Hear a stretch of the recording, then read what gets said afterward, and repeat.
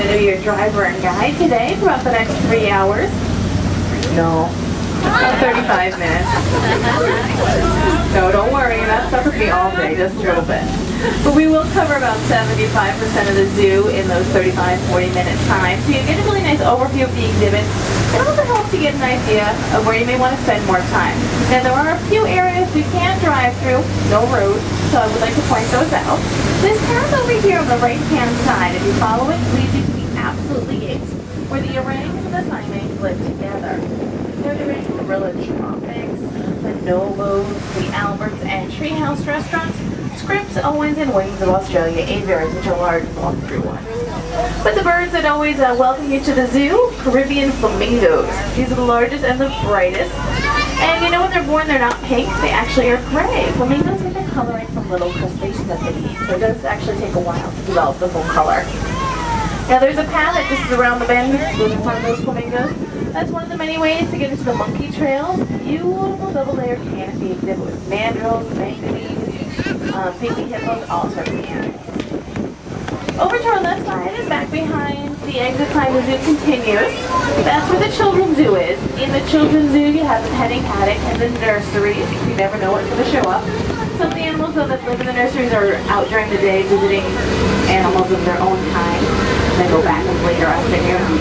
It's a good place to check out as you're leaving the zoo. That's reptile mesa up there on our left-hand side. You find the Galapagos tortoises, needle-nosed crocodiles or gharials, Komodo dragons, the white or fourth bull, which is where the sea lion show goes on today. Next one will be 3 o'clock. At some point, check the insert that came with your map. That gives you a listing of our activities and closing times. Now, I do, of course, have to mention the safety rules. Please don't stand on the seats or sit out the windows. Basically, they keep the body parts inside the bus. They do get close to trees, other buses. And, of course, no cell phones. Now, I don't mind if you briefly stand on the floor of the bus to see better, but when doing that, please hold on to something, because I will continuously stop and start. Okay, look to your right. Take a minute. You gotta kind of focus in. Back fence, just behind the large tree, is a tiger. And it is blending in very well. I can't see it. But it is sitting right there. Actually, the striping will help break up the outline of the tiger's body. And orange color. Anytime you see an animal with an orange or reddish color, chances are they're a forest dweller. They believe that color disappears in the low lights. But again, straight behind the tree. Now, this is a Malayan tiger. Originally called an Indo-Chinese tiger, but through some genetic testing, they decided it was a different subspecies. Not many left in the world. Now, there used to be 9 varieties of tigers, but 3 have already become extinct, so we really want to protect the ones that we have left. Now, my favorite way to return to the Tiger River is coming down from the bottom half of the monkey trails, because on the way you can see clouded leopards and Malayan tapirs. And of course, walking downhill is usually more enjoyable than walking uphill. This is actually pretty rare. The tigers do tend to go to the outs corners of the exhibit, making it challenging for the bus to see, so this is a nice treat for us. Now, the largest of all cats is actually a Siberian tiger, much bigger than this kind, maybe 800 pounds or so. I just want to inch down a little bit so everybody's getting a peek at that tiger. Now, just after Tiger River, it goes into a Turi forest. It's our Central African biome. It's actually designed after the Congo region. We consider the layers of life components. We got big pool of water, and we all have land animals, and animals live in the trees, like birds, stuff like that. And there's a display showing how some natives live in that part of the world. Let's see. If you look toward the back left corner, there's a little beach area. You got these big blobs up there. Those are the river hippopotamus. We have a male and female, Java and Funani, and they've had a couple young over the years. It's actually nice to see them out of the water this time of day. They're usually inside the water because they have sensitive skin. They can sunburn and dehydrate. So their body excretes a reddish liquid. They used to think the hippos were sweating blood. It's just a natural sunblock that they'll produce. So way back in the left-hand corner. Now there's another animal that just came up with a striped backside. That's called an okapi. What do you think it's related to? A giraffe, you got it. It doesn't look a lot like a giraffe, but what they do have in common is an 18-inch long tongue. And it's a prehensile tongue, so it is very used to pulling those leaves off the tree, long enough to clean their eyes, ears, and nose. Before they saw the okapis, Westerners thought they were a myth, like the unicorn. They are a shy forest-dwelling animal. Take one more peek at the river hippos. There's a little viewing window. But definitely come on back here so you can walk around. And the hippos will be in the water mostly throughout the day. They are actually very graceful in the water. They eat mostly in the evening. They go grazing throughout the night. Second largest of the land animals. Now the Uturi forest continues through. Variety of animals. Behind this map, we're going to look for some Allen swamp monkeys. Very open area, but it is a 20-foot jump, so that keeps them in there, but does create that open feeling. Very center tree, way up at the tippy top. There's one of them sitting there. They live there with spot-necked otters. Mixed species exhibit, which is actually more stimulating to the animals. They have more things to interact with. And we're going to be taking a right. This road that heads off to our left. Down that way, you have the lower duck pond, and you can head up the hill, goes the polar bear plunge. But I gotta say, my favorite way to get to the polar bears is taking the sky ferry ride over the whole zoo. And there's also this little path here on the left that goes up to the birds of prey. And if you keep going after that, that'll also go up towards those polar bears. My favorite pigs are on our left-hand side. These are the red river hogs. They're pretty attractive for swine. They have these long curly ears, a little racing stripes, really nice color. Usually we'll find some exotic pigs from around the world here at the zoo. And across away from them, you'll find the main entrance here to the Uturi forest. And we're just about to enter Panda Canyon. I do have a favor to ask everybody. As we go to Panda Canyon, we like to be quiet. Our pandas in the quiet zone, and we are temporarily driving by them because we're rerouting for some construction. So we do ask that we just keep everyone sits down while we go by. But I always recommend look to your left, just past the mural. Sometimes you can see one up in the tree. If you can't see one on the left, on your right will be a red panda. Okay, here we go. Nice and quiet.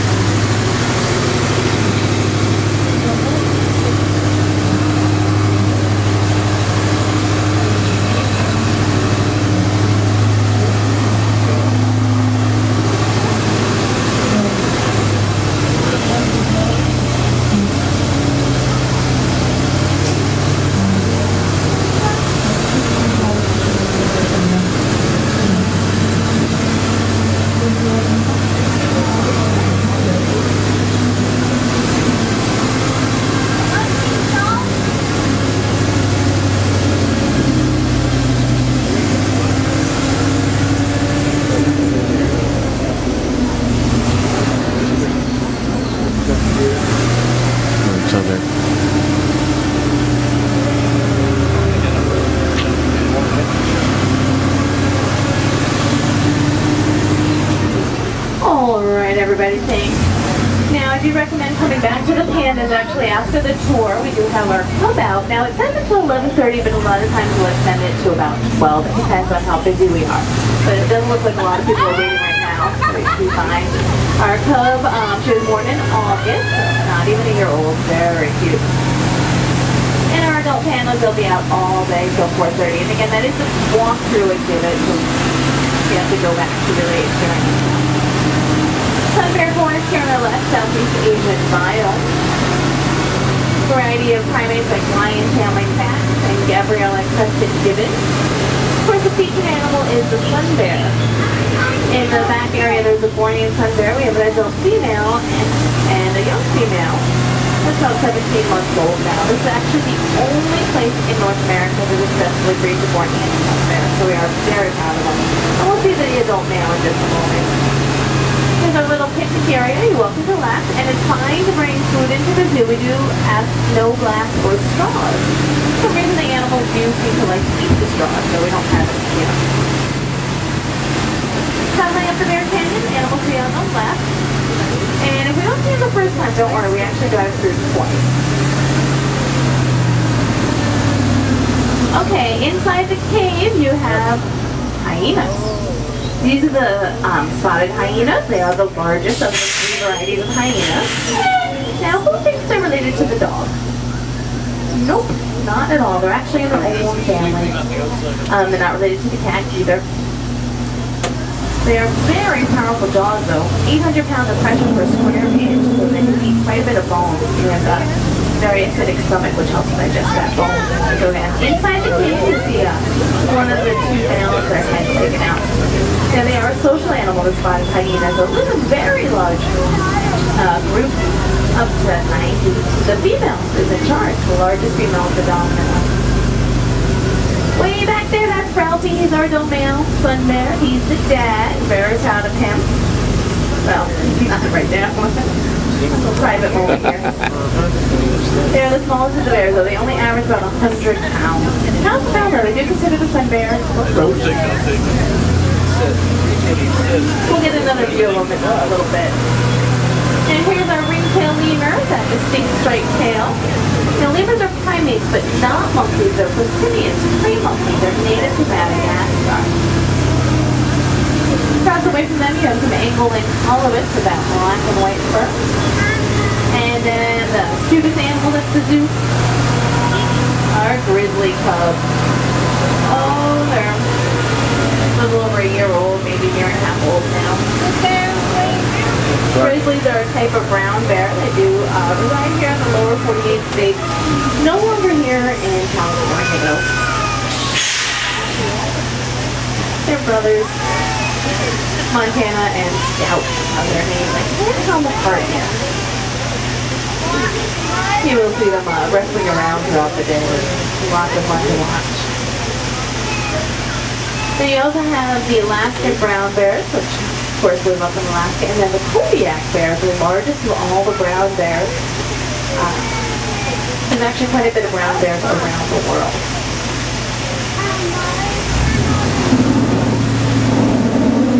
They are omnivores, so they do have quite a variety in their diet. Lots of fruits and vegetables. So you see little omnivore biscuits, some meat, fish. You see some leftover kale over here for them.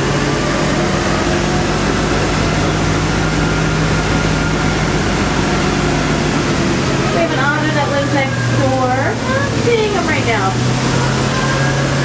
So we'll head up to our lions. We have 2 female lions. They're transvaal lions, so the only social ACAT lions. They live in Thai.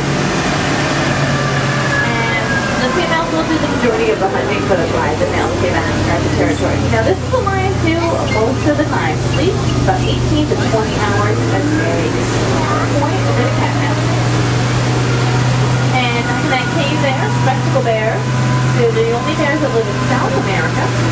They're also referred to as the Andean bears because they are in the Andes Mountains. They live high up.